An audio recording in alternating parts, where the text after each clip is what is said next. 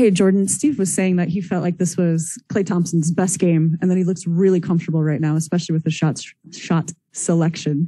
What are you noticing right now about Klay's comfort out there?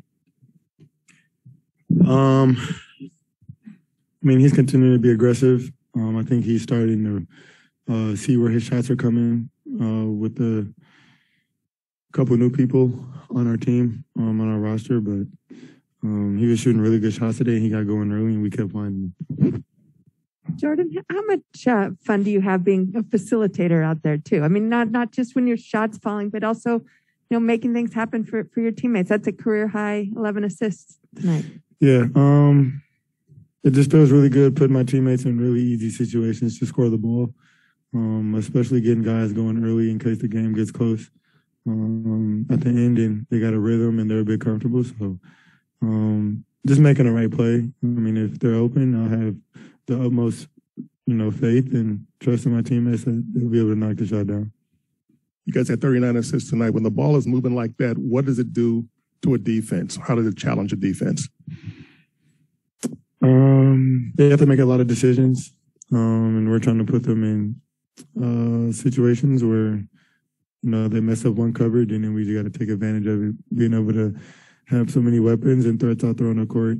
And once we get moving in our offense to get good looks, makes it pretty dangerous.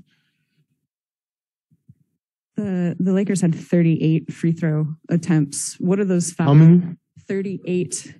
What are those starts and stops and fouls do to the flow of the game? How do you experience that?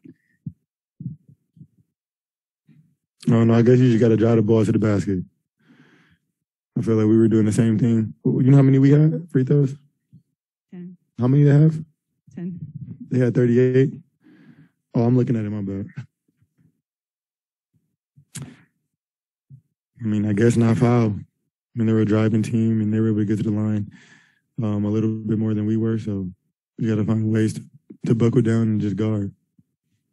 Jordan, the next time you play a game here at Chase will be game 1 of the playoffs. What do you anticipate that to be like? I'm not sure. It's my first time. It'll be exciting.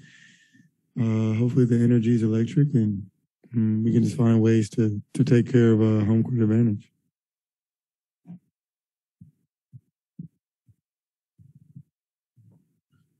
Are you one of the, you haven't done this before, the playoff things, do you think you'll be one of these players who just consume a lot of basketball, watch a lot of film to kind of get ready, or do you kind of pull, back away and just work on your game?